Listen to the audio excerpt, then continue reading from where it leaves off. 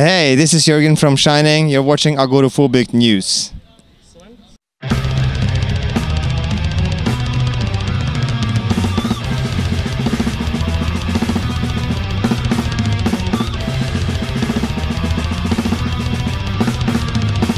Hey, Milos here of Agoraphobic News, this time with Mr. Jorgen of Shining. Hello, sir, how are you? Hey, I'm good, thanks.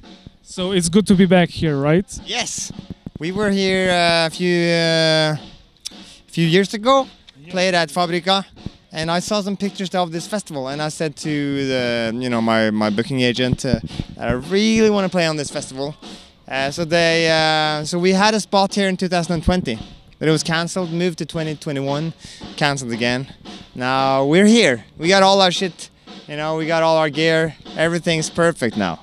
Yeah, and are you guys working on a new album, or do you maybe have something already finished?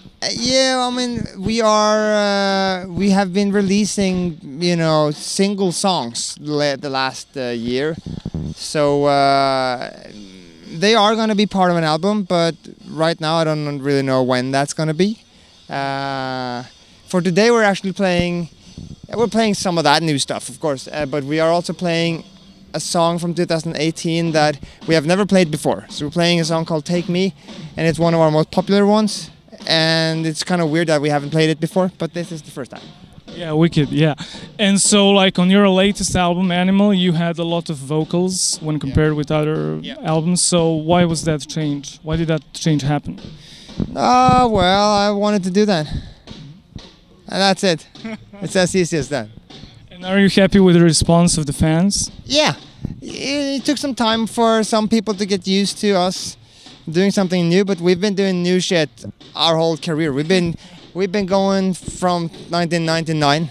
Started with acoustic jazz music, and then some artsy rock stuff, and then Blackjazz, and then Animal, and then now some new stuff. So they just gotta get used to bumpy ride. That's what's fun, Yeah, so like on your album In the Kingdom of Kitsch, You Will Be a Monster, you had a different approach where you started mixing, jazz with other genres of music like heavy metal or rock. So why did you decide to do that? Did you get bored of jazz only, or what? Yeah. That's what I did. I grew up with metal music when I was a kid, and then I studied jazz music for a long time, 10, 15 years.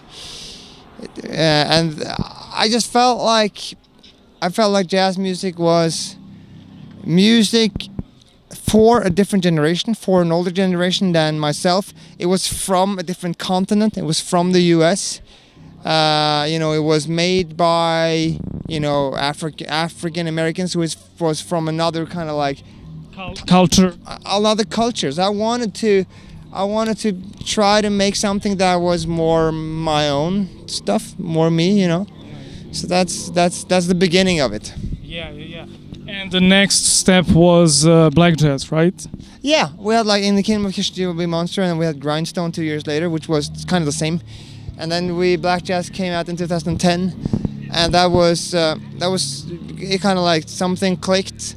It was a clear direction and clear mix of an energetic free jazz and hard metal, and it was produced with an industrial kind of production. Yeah. So that was something unique. But to tell you the truth, a lot of people were pretty angry about that too. Really? Yeah. It's not looking back at it, you'd think people were happy about it, but they weren't. The people who liked us as a jazz band, they were angry that we kind of left the jazz world. Yeah. And the people in the metal world, they were angry that fucking jazz people came into the metal world playing at Wacken and shit, Yeah. So we got shit reviews.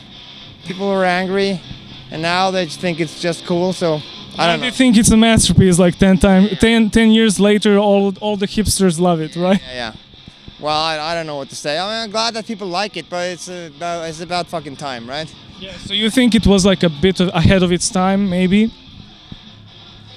I don't know. I would say it was something unique. I would say so.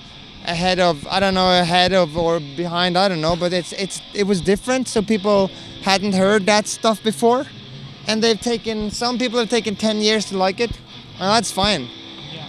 And so, what is like the meaning behind this black jazz? What did you try to like convey with it? I wanted to combine jazz and metal in my way. I wanted to combine the kind of jazz that I liked, that I played, and the kind of metal that I played. You know, there's a lot of different metal. Yeah. There's a lot of different jazz. So there's a few parts of metal and a few parts of jazz that I felt worked really well together. You know, it's not technical metal. It's got more of an atmospheric vibe to it. And the same with the jazz part that's involved. It's like more of the late 60s free jazz kind of stuff that is more spiritual and more atmospheric. So those things worked great together. While if I'd taken a completely different type of jazz and a completely different type of metal, I don't think it would work that well, you know. So that was the idea, and I think it worked really well. We were kind of lucky or whatever, like everything, all the planets kind of aligned. The music were good. We managed to work with a producer that really put his fingerprint on it, Sean Bevan, who used to work with Manson and Nine Inch Nails. So he really, that record wouldn't have been as special without him.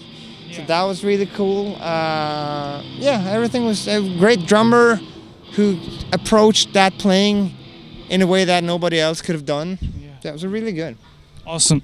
And so on the album International Black Jazz Society, you have the first song, I think it's called Admittance, and there is like this crazy saxophone solo. Yeah. So is that the original composition or maybe some jazz standard? Because it was written kind of like a jazz song. Like you got a melody and you got some chords and you know, some improvisation going on based on that. Yeah. But it's a thing I wrote, but it's loosely based on a song by a guy called George Garzone from New York with his trio or quartet called the Fringe. They had a song that was kind of like a tribute to John Coltrane, and there's some melody parts that I stole from that. So, but yeah, so this is like how I would envision John Coltrane would play if he had a metal band, you know? Yeah. Do you like Bitches Brew? Yeah. I do, but I think I've listened more to John Coltrane than I have with Miles Davis. So he's been more important to me. Yeah. That's cool. And so, what about 21st Century Schizoid Man? Like, are you a big fan of King Crimson? Yeah, I had a period where I listened to it a lot, but not anymore. I did listen to it a lot. I kind of discovered it in, let's say, 2007, 2006 maybe. So that was important, but to be honest, I don't listen too much from the 70s. Where I start is the 80s, kind of. I listen to everything from after the 80s, you know. Jazz fusion?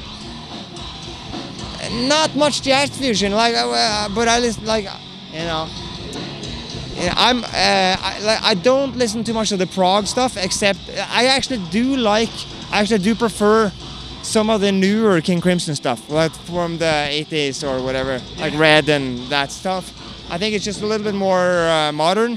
But you know, when it comes to Metallica's catalog, I like Black Album and beyond. So that's like I'm on that side. I don't listen much to Black Sabbath, for instance. I'm like, yeah. And do you like Norwegian Virus and Arcturus? To be honest, I haven't listened much to them, so I wouldn't really want to comment on that. Okay. And so, if you had to single out some metal and non-metal influences, what would you mention? When I was a kid, I listened to Entombed, Sepultura, and Pantera. Those were my biggest bands. Death also. And then, when it comes to jazz, it's mostly John Coltrane, a little bit of Miles Davis, a little bit of Michael Brecker,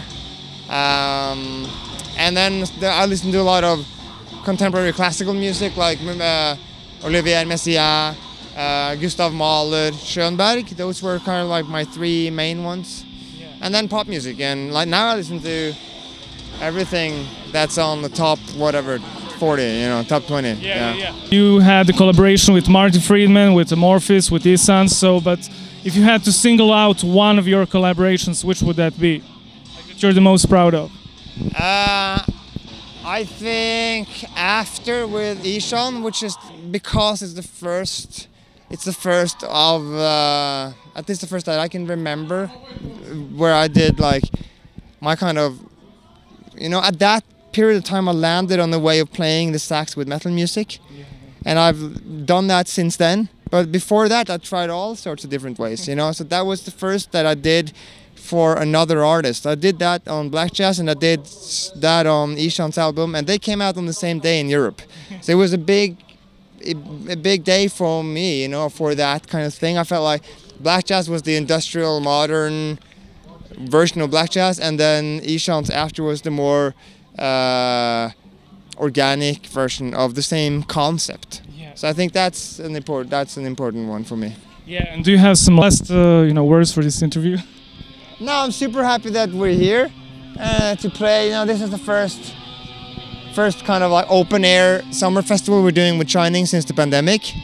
We've done some small festivals indoors, but this feels like, you know, back in the old days when we... Yes. You know, so I like it. I love it. Yeah. Okay, so thanks so much for your time, and see you at the show. See ya. Hey people, I hope you enjoyed this episode of Agoraphobic News. Please like, share and subscribe to our YouTube channel to help us grow. You can also support us on Patreon by becoming one of our patrons. And big shout out to our patron Season of Mist for supporting our work. So stay tuned for another interview and keep it metal.